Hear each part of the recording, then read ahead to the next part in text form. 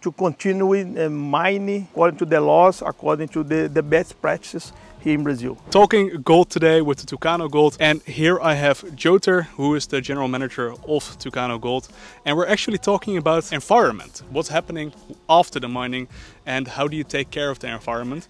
Of course, we have this amazing seedling nursery right here, which you'll also see in an overlay.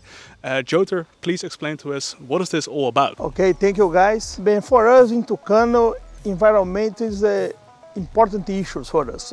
You preserve, you make a production and preserve all the environment, plants and animals or whatever. We have a nursery when we prepare the plants to recover all the areas when you mine it.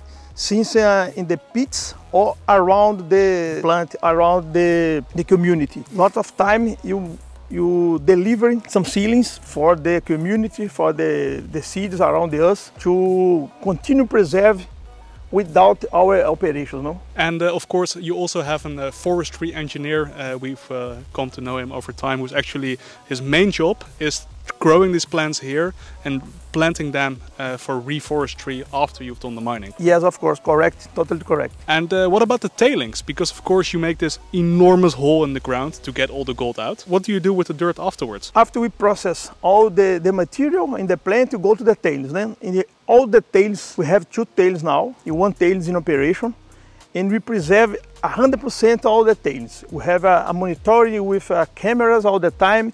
We have a team when you recover all the parts. You have a team with recover all the slopes, and we put in a border of the dikes, because we have 4 dikes in the main tailings. We preserve everything and check every day, and we monitoring hour by hour what happens with the plants, with the animals when circulate around our tailings.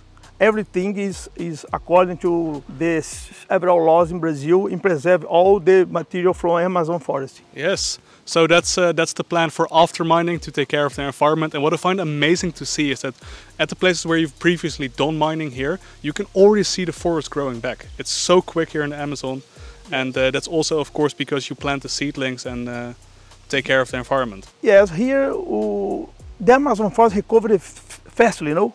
If you mine a place and don't recover, you do anything, imagine in 6 to 12 months the Amazon for own effort recovery properly, you know. We can do. We accelerate this recovery and preserve it fastly we can to continue mining according to the laws, according to the best practices here in Brazil. Yes, I like that. Thank you, Joter. Take out these precious materials in the best practices possible according to the law. Joter, thank you very much for your time. Really appreciate it.